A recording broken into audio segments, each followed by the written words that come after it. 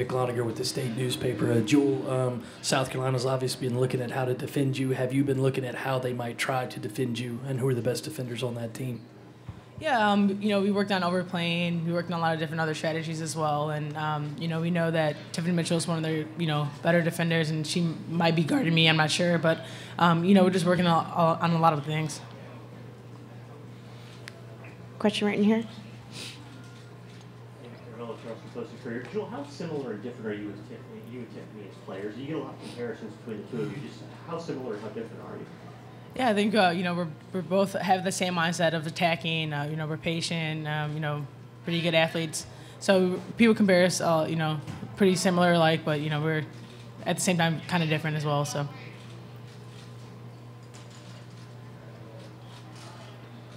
Anything else for the student athletes?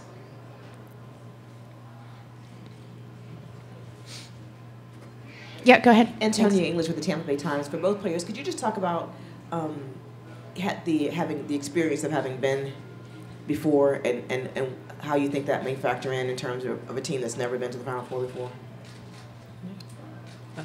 I think that experience really counts for a lot, being in the Final Four, because there's so many stuff you have to do off the court, and there's different distractions. But I think overall it's just going to be a lot of fun for all the teams that are here. This is for the students. I'm John Finneran from the South Bend Tribune.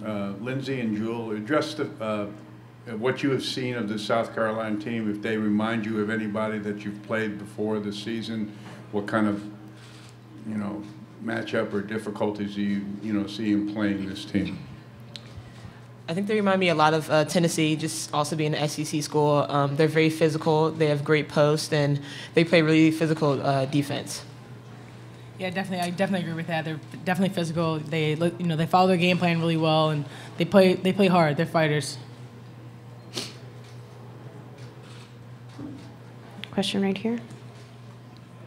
Philip Hirsch of the Chicago Tribune. For Lindsay, you were pretty much lights out the last two games. Did you wish that you could have been playing Wednesday and Thursday too? And what kind of got you on that roll? I think just our game plan those two games. The post set really great screens for us, and we got those free throw line jumpers that we really worked on in practice. So just having that confidence and just having your teammates really trusting you and instilling that confidence in you. Question here in front. For either of you, some say that just having Final Four experience counts for a lot. Do you think that will play an advantage since this is South Carolina's first trip? Do you want to take that, Jewell? I just think that experience really helps. We understand possession basketball, and both teams are here to try to win. So it's you're gonna find it's gonna be a competitive game. And that's what you want in women's basketball. Right here. Jewell, if you and Tiffany are matched up against one another, does the competitor in you almost kind of want that? Well, you want good basketball. You want good competition all the way around, and so you want the challenge, and it's awesome. And we talked on the court as well, and we were excited to play against each other. Anything else for the student athletes? I'm sorry, we have one in the back for our junior journalism workshop.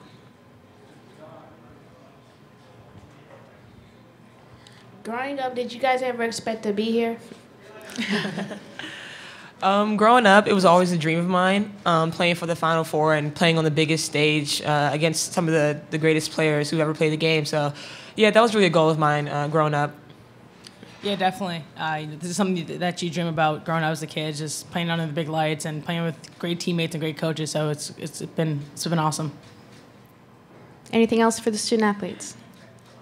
We'll take one more from the back. You're so cute. Right there in front. What are one of the biggest challenges that you have endured being a basketball player? Jewell, you want to take that first? I think, probably just time management, understanding that, you still are a student athlete, so student comes first, and so understanding just how to manage your time. Yeah, I would definitely say just balancing school and then basketball. Obviously, you have to do both, and it's hard to balance that at times, but you have to get it done. Okay, at this time, we're going to dismiss our student athletes back to the locker room. They'll be available until the locker room closes at 10:50, and we'll continue with questions for head coach Muffet McGraw. We'll start right down here in the blue. David Cloninger with the state newspaper. Same question, Muffet. How do you see Tiffany Mitchell or some of USC's other defenders matching up with Jewell? Well, they've got a lot of choices. I think that's the strength of their team, is that they have so many great guards with terrific defensive ability in terms of their just athletic ability. So I think they could probably keep a fresh body on her throughout the game without really losing a lot, even when they go to the bench. So I think they've got some really strong defenders. Philip? Hi, Philip Hershey, Chicago Tribune. Muffet, I have two very unrelated questions. One, after a spectacular regular season, Jewell struggled a little bit in the playoffs, the tournament. What have you said to her about just hanging in there and not trying to force it, because she was doing a little bit of that?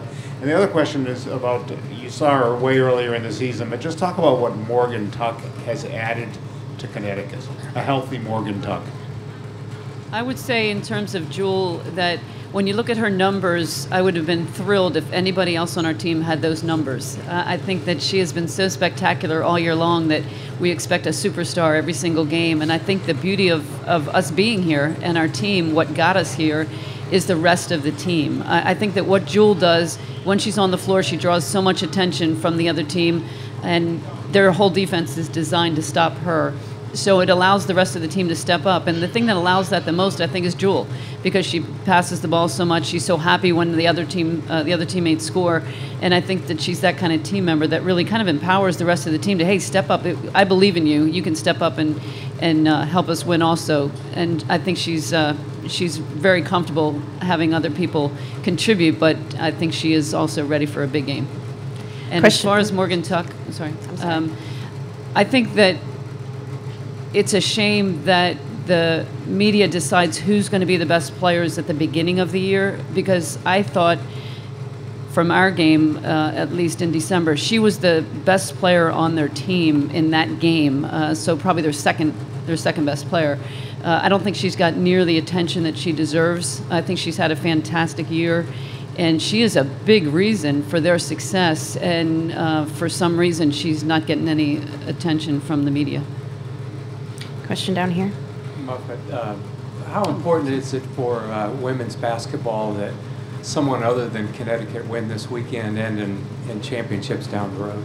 I thought this was a great year for women's basketball in terms of the parity of the tournament. We had a number of upsets. We had a lot of close games throughout the tournament into the regionals. You saw North Carolina and Florida State almost beating South Carolina to get here.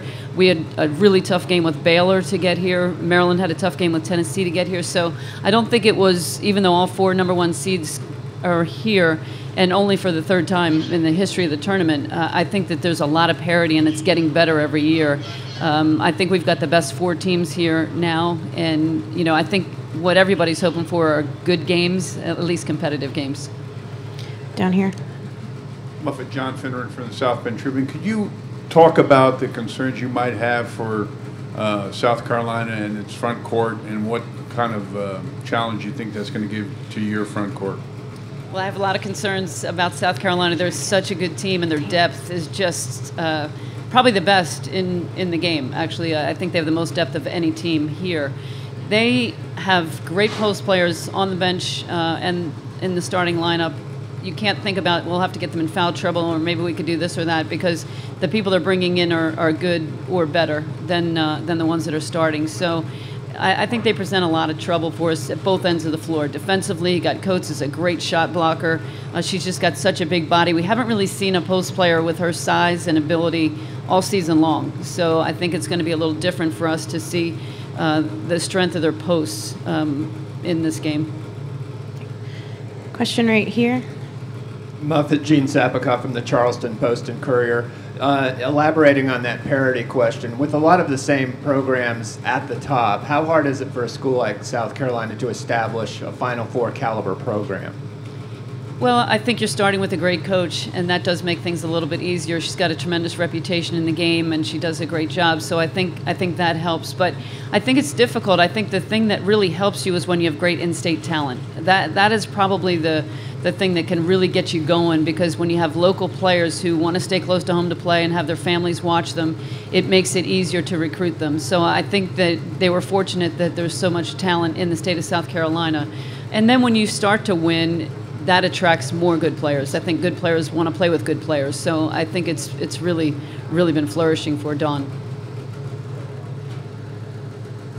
Question here. Jewell, Charleston Post and Courier. Muffet, Tiffany Mitchell gets so much attention for her offense. What have you seen from her on film in terms of a defender, especially how well she's able to defend late in games when she's extending herself on the offensive end as well? It's funny, we were talking, she and Jewell are so similar in that way that they both guard the other team's best player, and we ask so much of Jewell and I'm sure of Tiffany as well. You've got to perform at the offensive end, but then you've got to shut down somebody, and then of course you better rebound and do some other things in between. So I think to have the best player be the best defender, it just says a lot for Tiffany and her mindset. I think a lot of really good players just want to score, and they don't have as much interest at the other end. So I think it's great to see these two young ladies really take pride in their defense. Question down front.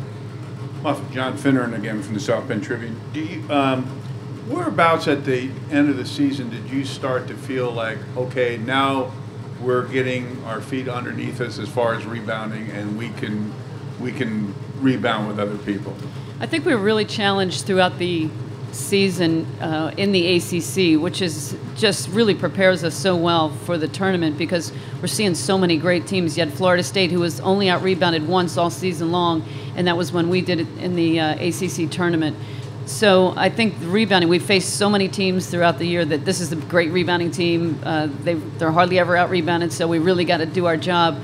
And I think we started to finally take pride in it. It took a while, I think late in the season, probably end of February, before we really started to take some pride in the box out and really work a little bit harder on the boards. Coach Al Essar with the South Bend Tribune. Where are you? Sorry. Just wondering what the impact Natalie Achanwa has had on the program this year, the contribution she's been able to make. It's been great having Ace around to just help counsel some of the players, to have her on the bench, to talk to us a little bit from the players' point of view. We'll talk about some things we're going to do, and she'll give some input as to whether that's a good or a bad idea or something that they would embrace. So it's been great for me having a little bit of a sounding board, which was very similar to when she was a senior. You know, we talked about a lot of things then too. It's funny to watch her. She's incredibly organized and running things, which is not a surprise because of her leadership ability. But it's been great. It's been great for her to have this experience of being on the bench and being around practice. It's kept her going through the injury because she's just been rehabbing and working hard on that. So it's been, I think, a great experience for both of us. Question here in the middle. Charlie Creed from ESPNW. Coach, what have you learned about Taya Reimer this year? Taya has been probably the difference in our season, I would say. Somewhere around the middle of January, she turned into a completely different person, and she has brought an energy and an aggressiveness and a confidence that we've really needed. I think that our posts were, I said in the beginning of the year, I didn't think they were tough enough. And she's the difference. She's the one that really brought out the toughness in the others. She's been a mentor for Catherine and Bree. She's just added so much experience as just a sophomore. But I think she has really turned the corner, changed her game. And I think that from that point on, I think she's had an All-American type of season. And so we're just so happy that she has kind of found a way to lead this team. Question from Doug. Hey, Coach. Doug Feinberg, the AP. I apologize for your answers already, but just talk about Natalie Achanwa's growth from what you've seen as what she's done for you as a Dobo and such, her growth as a person and such over the last year for you. You know, as a player, Natalie was the most mature player I've ever had from the time she was coming out of high school.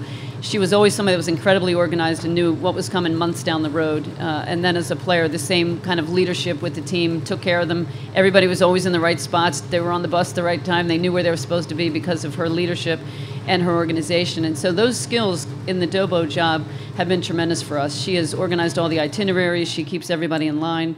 She's on top of everything. And plus, being a former player, I think can really help the players. She can counsel them on some things that, you know, if we're hitting a rough patch and she needs to go in and talk over some things with them. I think she's a really good listening ear for them to be able to vent some things. And she's just been great on the bench. I mean, she's got great ideas. Initially, she didn't say too much, and then finally got comfortable and gave some input in what we were doing on the court. So I think it's been great. really great for us, and I think great for her as well.